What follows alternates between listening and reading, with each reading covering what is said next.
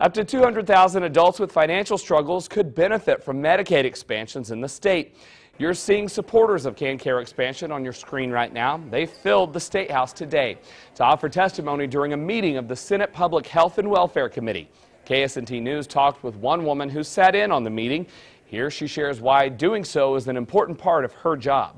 My role is to really include or involve the faith-based leaders and congregations and communities, organizations in this kind of work to really become more aware and more involved. Glenda Du Bois works for a local group as a regional community organizer, helping those nonprofits she mentioned speak up for and promote access to health care. The measure gained traction last month when it passed a vote in the Kansas House. Those against expanding KanCare will meet tomorrow morning to share their views.